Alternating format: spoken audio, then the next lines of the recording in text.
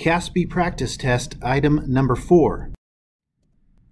For this item, we have a question that asks, select all the equations that can be represented by a straight line when graphed on the coordinate plane. And we have 6 different equations. And now we have to determine which one of these is going to create, which one or any of them, there could be more than one, creates a straight line. Now, the equation that makes a straight line is called a linear equation. And a linear equation you're probably familiar with. Let me give you a couple of examples. This is an example of a linear equation. It's in the famous slope-intercept form. And here's another equation which is in standard form. And they have their purposes for other reasons. But as you can see, there's some characteristics of linear equations. They have 2 variables. And the variables cannot have anything, any exponent on there except for 1. So you can't have x squared, you can't have y squared. It doesn't matter which way the x's and the y's go on the in the equation. They can be mixed up and everything as long as you have an x and a y and there's no exponents on them. One other thing is that you cannot have an x or a y on the denominator of a fraction.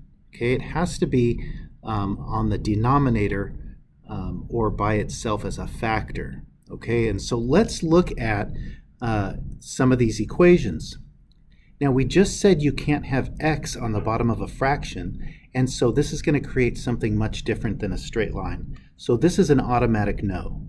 So what we're going to do here is we're just going to eliminate some of them, the obvious ones.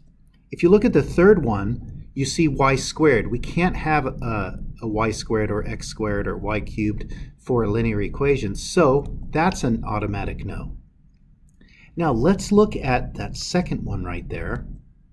The second one is clearly a linear equation. It's got an x and a y, and it's not under a fraction. It doesn't have a crazy exponent on it, and so it doesn't matter which way the x's and y's are. They can be all put in different places.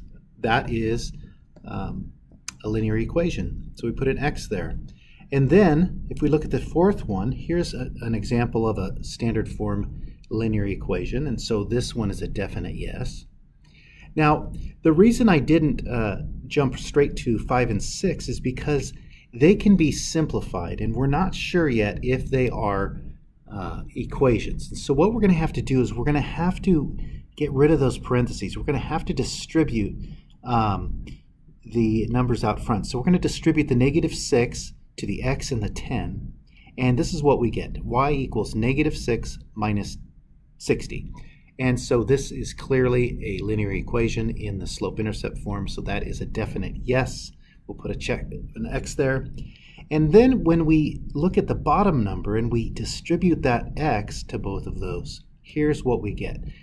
Y equals 3x minus x squared. And so one of the rules is you cannot have an x squared. So that is a no as well. Okay, and so when you're doing this, just kind of go one by one. Try to eliminate those that are obviously not linear equations, and so hopefully this helps. Thank you.